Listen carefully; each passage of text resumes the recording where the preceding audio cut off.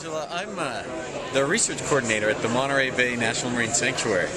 Give me an example of one of your research missions, please. Well, most recently we took one of NOAA's ships out to the Davidson Seamount. I think it's the newest addition to the National Marine Sanctuary program. We knew it was spectacular for deep sea corals and sponges, but we didn't know so much what was happening at the surface.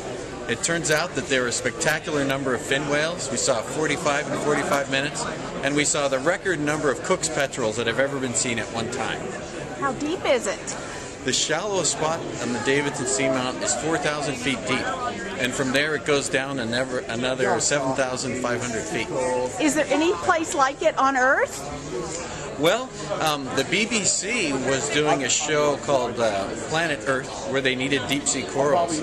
They tried finding spectacular images on the East Coast and in Hawaii, and it wasn't until they came to Davidson Seamount that they found the footage they really wanted. So it's pretty unique.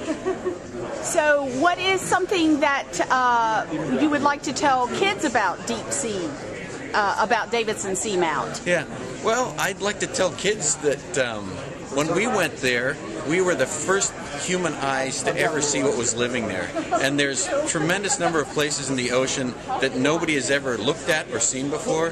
There's lots of new species to describe, and it's just really exciting to do exploration. And I bet it sounds like it's a great place for kids to go online and learn about it. Oh yeah, if you do a search for Davidson Seamount online, or look at one of our sanctuary websites, we have some of the best deep sea pictures in the world that anybody can use for student projects or reports for free. Okay, and tell us how Monterey Bay fits into the sanctuary system, and then wrap it up. Yeah, well, the Monterey Bay National Marine Sanctuary, it's one of 13 sanctuaries around the nation. It's the largest sanctuary, and we're just happy to be part of a national program that cares about our ocean treasures. Okay, well, thank you very much. That was very informative.